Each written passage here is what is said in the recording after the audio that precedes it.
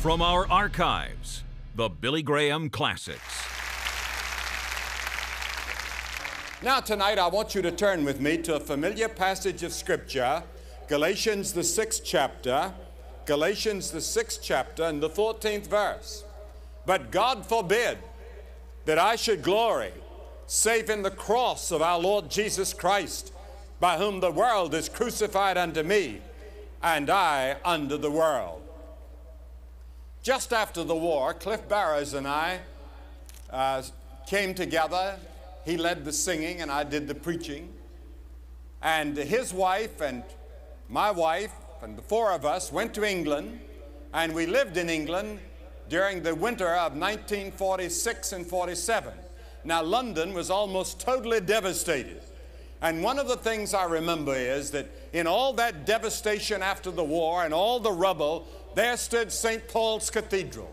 And on top of St. Paul's was a cross. I remember when Coventry Cathedral was being built because it had been destroyed during the war. And it was nearing completion. A cross was lowered by helicopter and placed on the top. A huge 25-foot wooden cross stands above the fields of the buried horror of Belsen concentration camp. A tiny cross placed there by Sir Edmund Hillary, the first man to conquer the peak of mountains, is buried on the snow and the ice at the summit of Mount Everest. Now many of you are very religious, and you have embossed upon your Bibles a cross, or you wear a cross around your neck. And the thing that I want to ask you tonight is this: what does the cross mean to you? Why do all the Catholic churches and all the Protestant churches have a cross? That's the one thing we agree on, is the cross. The whole Christian world looks to the cross. Why did Paul say that he gloried in it more than anything else in all the world? Paul could have gloried in his education. He was one of the most educated men of his time. He could have gloried in his religion. He was very religious. He could have gloried in his ability to speak several languages. He was fluent in several. He could have gloried in the fact that he was a Roman citizen, but he didn't. Or he could have gloried in certain things about Jesus Christ other than the cross. His spectacular, miraculous birth, born of a virgin, the Virgin Mary. Or the great teaching of Christ. Even today, educators say there's never been a teacher like Jesus Christ. Or his great social work, his compassion for the poor and the needy, his concern for the hungry and the sick, his amazing resurrection from the dead, his future glory when he's going to rule the world and his kingdom is going to come. He could have gloried in any of those things, but he said, no, I glory only in the cross. And he said, God forbid that I should glory in anything else except the cross. Why? Well, I want you to think a moment and look at that cross. It was the most cruel of all punishments, because the victims sometimes would hang there for several days. It took them several days to die. And on this occasion, they were crucifying three people: two thieves, murderers, and Jesus in the middle. The soldiers entered the guardhouse and brought Jesus with the two other condemned men. They were beaten 33 times or 39 times on their bare backs with leather thongs with steel pellets on the end. A crown of thorns had been put on Jesus' brow. A cross was laid upon his back. The procession started. Jerusalem was filled with a carnival-like atmosphere at that time. And the procession went through the main streets so that all might see that the criminal and be warned of a similar fate if he broke the laws of Rome. A big crowd was following. Just a few of Jesus' friends were following. And Jesus became weakened by the loss of blood, and he fell.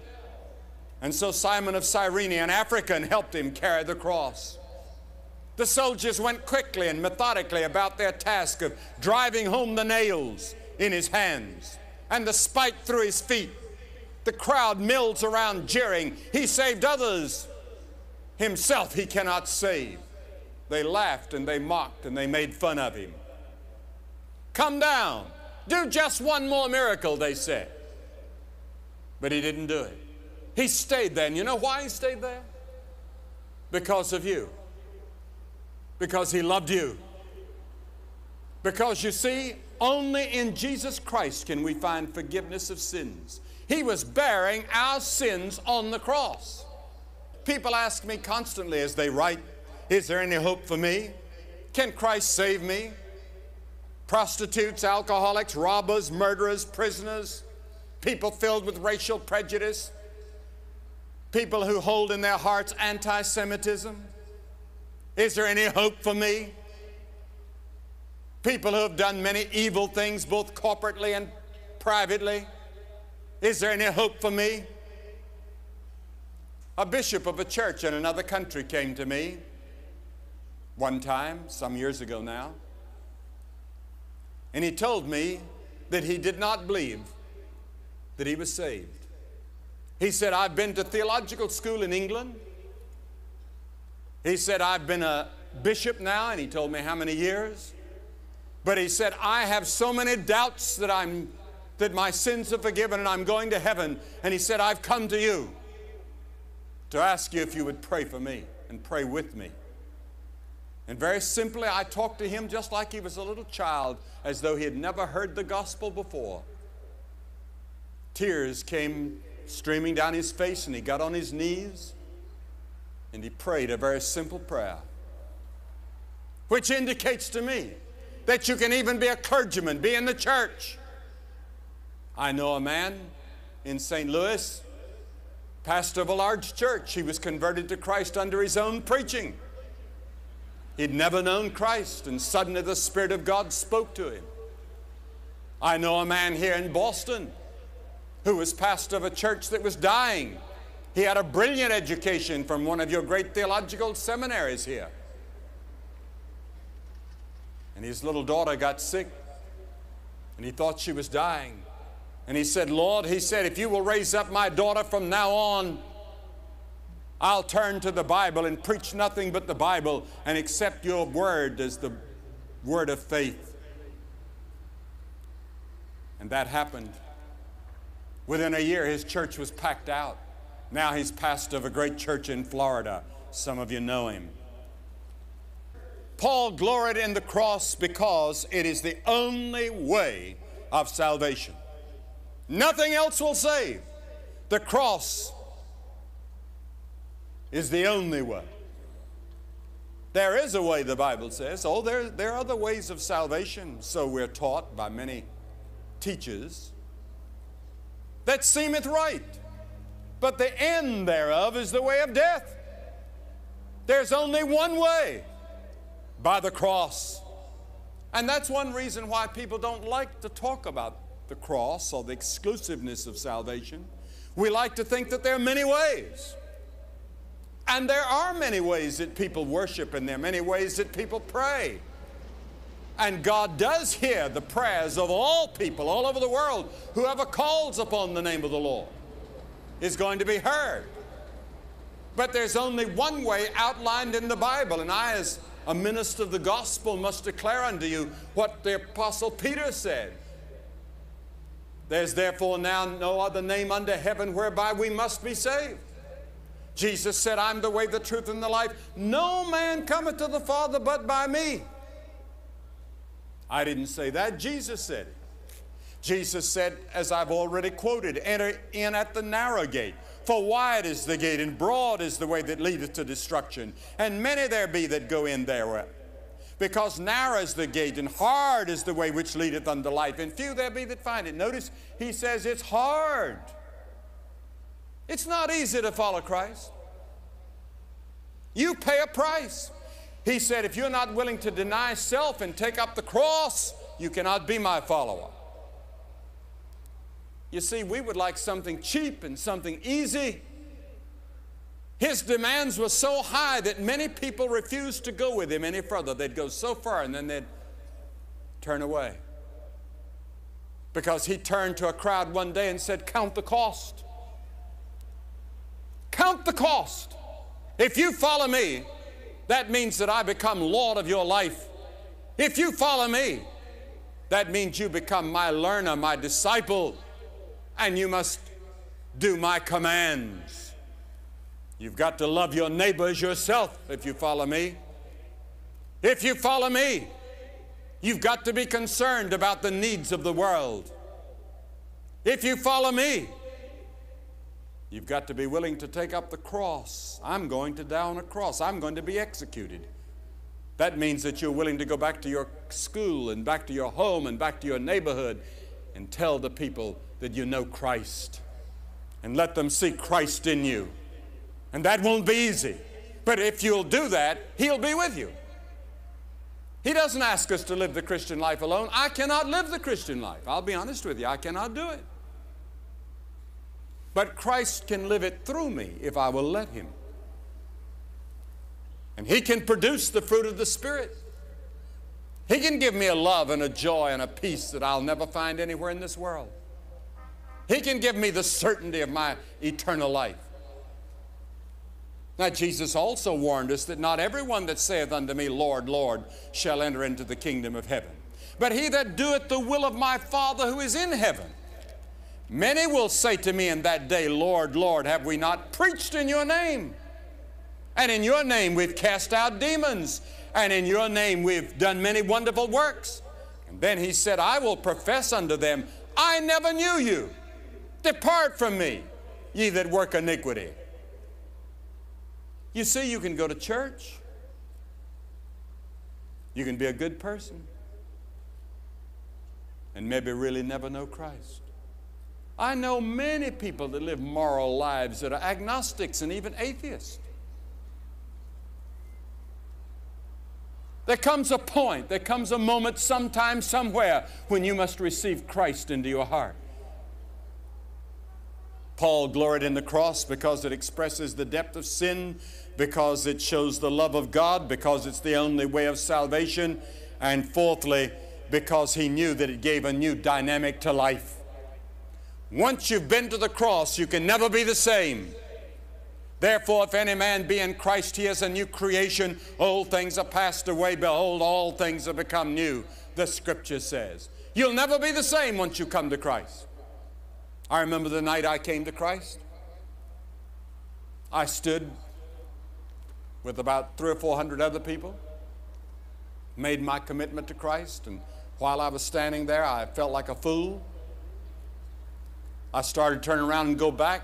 A woman next to me was weeping, and I didn't have any tears. I had no emotion at all except fear, afraid of standing in front of so many people.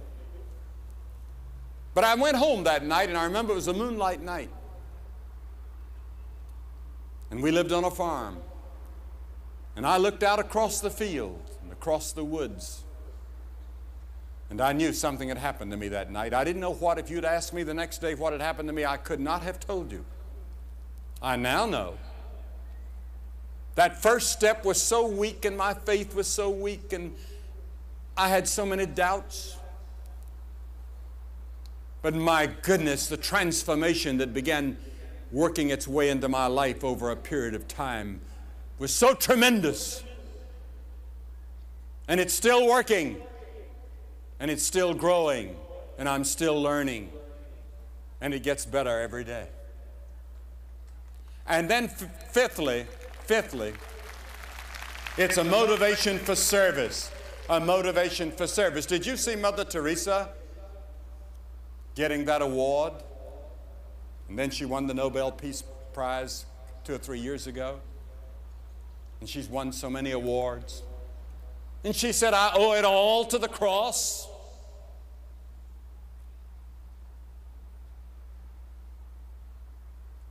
Martin Luther King received the Nobel Peace Prize, and they asked him something about it, and he said, it was built upon my father's evangelical preaching. I know his father, and I knew Martin Luther King, of course. And his father always preached the gospel and believed in the cross, and so did Martin Luther King Jr. Do you know Christ? It's a motivation for service. What motivates you? To go out and help the hungry and the poor and the oppressed. My son spends his time, a great deal of it, in the third world, helping the poor and the needy, going to little dispensaries and little hospitals and sending doctors to help them. And he was out on one of those boats in the China Sea helping pick up those refugees a couple years ago. What motivates him? Why does he go to some place in Africa, or go all through New Guinea, or go through India or Bangladesh or some of these places to try to help? Because he loves Christ. It's Christ that motivates him. What motivates you? Or do you have any motivation at all to help others? And then Paul gloried in the cross because he knew that it guaranteed a future life. The cross was followed by the resurrection. But God was in Christ reconciling the world unto himself. And the scripture tells us in a grand anthem in the book of Revelation, the 5th chapter, and they sang a new song, saying, Thou art worthy to take the scroll and to open its seals. For thou wast slain and hast redeemed us to God by thy blood out of every kindred and tongue and people and nation, and hast made us unto our God a kingdom of priests, and we shall reign on earth. What a glorious future we have because of the cross. Some of you are watching by television. Pick up that phone and call that number that's there right now. And talk to the person and tell them your need and share with them, and they will talk to you. And you can find Christ tonight, or you can find help for your problem or your need, whatever it is. Now, what was the attitude of the crowd that was there that day? Christ dying on the cross. First, there was the attitude of apathy. Sitting down, they watched him there. That's indifference. Many here this evening who are completely indifferent to what I'm saying and to the gospel. The mockings, the abuse, and the atrocity of that ancient pagan mob were less painful to Christ than the indifference of a modern world upon which the light of the gospel has been shining all these years. Here in New England, no place in all the world has had more gospel than you've had in your past history. How many today are indifferent? To whom much is given, much is required. You see, more is going to be required of you. Where you've had the gospel for so many years and so many Bibles and so many churches and now the television and the radio, than those people in China or people in other countries that don't have the gospel as freely as we have it today. And then there's the attitude of the skeptic and the cynic.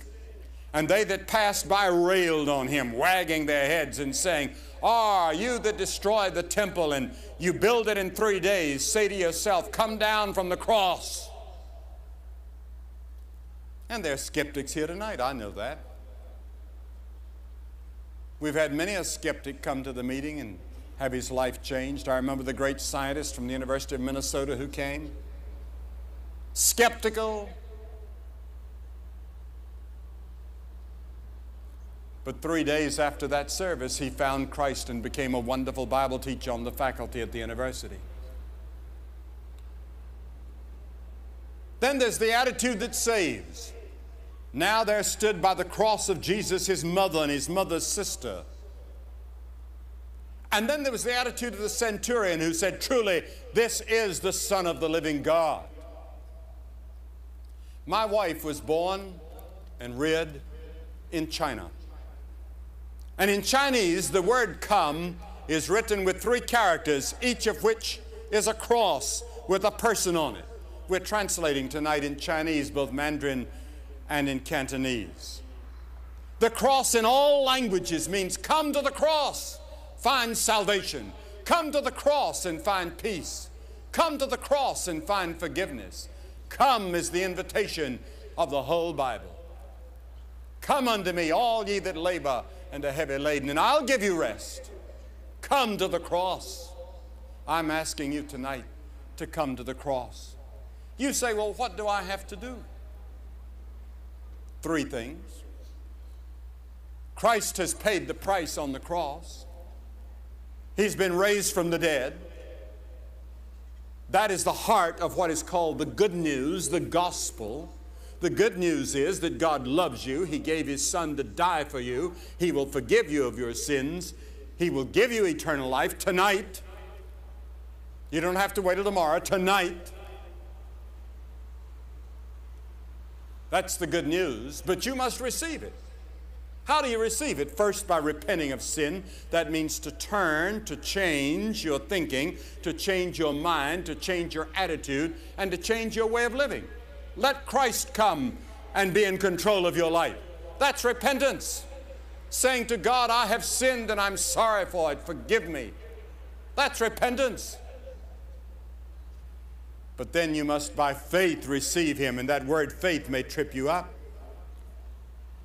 Faith means that you totally commit to Christ. Just as I'm standing on this platform and my body is committed to this platform, so you stand with your whole life and everything you have, you put on Christ.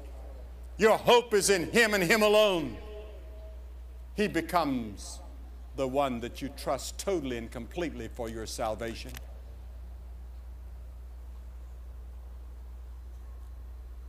There was a minister preaching on the thief on the cross once, and some man yelled from the congregation and said, "What about that thief on the cross?" And quick as a flash, the minister said, "Which thief?" Because you see, one died and was lost, and one died and was saved. And that's the only story of deathbed repentance in the whole Bible. So you better not wait. The Bible says today is the day of salvation. Now is the accepted time. Nowhere in the Bible does it promise you tomorrow. And Jesus said you must do it publicly. He said, if you're not willing to acknowledge me publicly before men, I will not acknowledge you before my Father which is in heaven. That's the reason I ask people to come forward publicly. You see, your coming forward doesn't actually save you. It's coming forward as a symbol of an inward decision you're making in your heart. You're coming and standing with Christ at the cross and saying, by coming, I do repent of sin. I do want to change. I do want His forgiveness. I do want a new life. I'm going to ask you right now to get up out of your seat and do what we've seen thousands through New England do. I'm going to ask you to come and stand in front of this platform and say, by coming, I want sin forgiven. I want to know when I leave this stadium that Christ is with me and that Christ has forgiven me and that I'm going to heaven.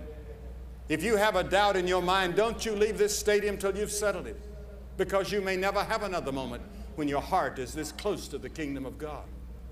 You're not here by accident. I believe you're here in the providence of God. You get up and come right now. We're going to wait on you. Hundreds of you, quickly. I'm going to ask that no one leave the stadium. This is a very holy and sacred moment.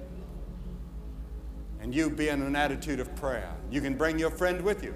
If you're with friends or relatives or you've come in one of those buses, they'll wait on you. You get up and come and make this commitment. Here in Boston, we've already seen hundreds of people. And you that are watching by television, pick up the telephone and call the person on the other end and have a talk with them. You see that number there? That number. God bless you. And be sure and go to church next Sunday.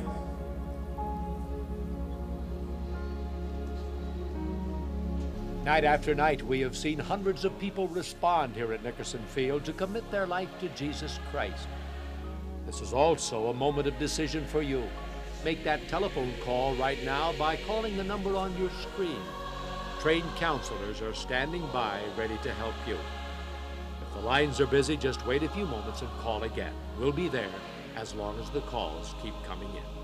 Be sure and join us again tomorrow night for another telecast from the Boston New England Crusade and a special feature that Mr. Graham wants to present to you.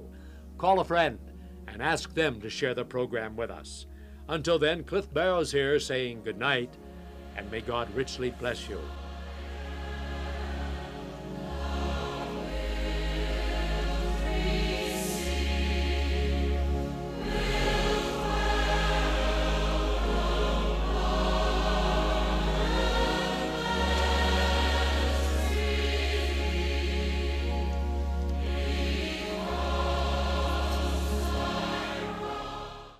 If you just prayed that prayer with my Father, or if you have any questions about a relationship with Jesus Christ, I would just call that number that is on the screen.